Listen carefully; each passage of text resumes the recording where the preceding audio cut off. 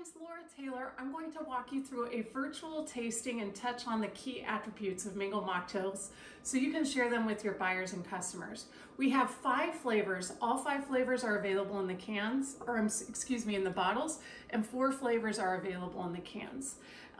Mingle Mocktails are all sparkling, naturally crafted with fruit juices and botanicals, clean ingredients, low calorie, perfect alone as an alcohol-free cocktail so everyone feels part of the party, or you can add spirits for a light mixer.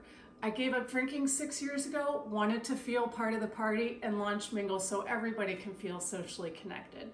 So just a few things about the bottles. The entire bottle is a 750 milliliter bottle and only 120 calories, less calories than a can of soda. And then all of our cans are 12-ounce sleek cans and they are 60 calories. So walking through the flavors, the first one is the Cranberry Cosmo. This is citrusy and crisp. It's a blend of cranberry and lime with a touch of orange. They are all sparkling, and this one is perfect for people who don't want something too sweet. So crisp and refreshing, very sippable. Something you can drink all night long while people are partying and enjoy the evening. The next one is our Blackberry Hibiscus Bellini. This one is fruity and light, and very lightly sweet. It is obviously a blend of blackberry and hibiscus extract. I love this one. Also really lovely. So those 2 are our top sellers. The third one is the Cucumber Melon Mojito, which was inspired by my vacations in the Bahamas. It gives you that island vibe without the calories and the hangover.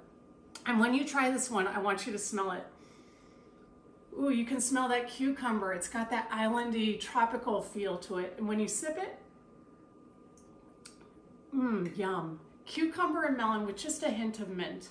And then we've got our blood orange elderflower mimosa. And this one was inspired by the success of the Bellini. It's something you can enjoy in a champagne flute or a double old fashioned. You can mix vodka or not and enjoy it as a lovely day drink.